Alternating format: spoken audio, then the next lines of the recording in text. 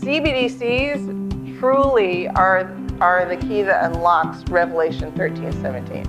How could they prevent you from buying or selling something? CBDCs is how they can do that. This is happening. This is happening right now. They're laying the groundwork to put this in effect, and no one seems to know about it.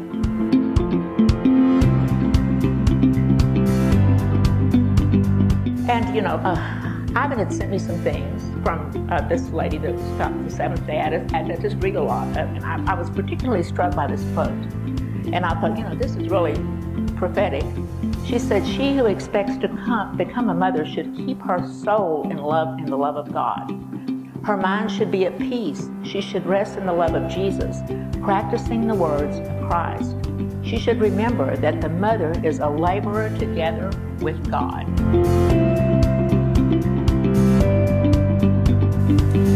Like the Bible Sabbath is meant to be a day in which heals the relationships with God, ourselves, and with others, and with the world.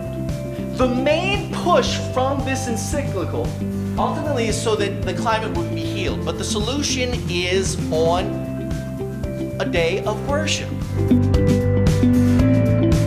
Ellen G. White said, "The only hope of better things is the education of people and right principles." I love this quote. It's my very favorite quote by her, because it's so true. If we don't have the right principles, then we will be highly deceived. I didn't really feel good about this religion anymore, and without meaning to, I found that I had just kind of quit meditating, doing yoga, and other Hindu practices. So at this point, my question was, can I really continue calling the exercises I was teaching people yoga?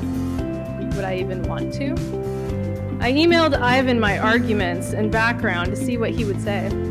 What he revealed to me about these practices in his email was very eye-opening. The information that he was about to reveal to me would end up being the final straw and the main reasons why I could never go back to yoga. Next question, isn't yoga just stretching, Ivan? Yoga, there are actually 8 limbs in yoga. And one of the limbs is the asana, which is stretching / postures. And so the postures have a meaning to it. So there is a physical expression of worship and not just stretching in the context of yoga.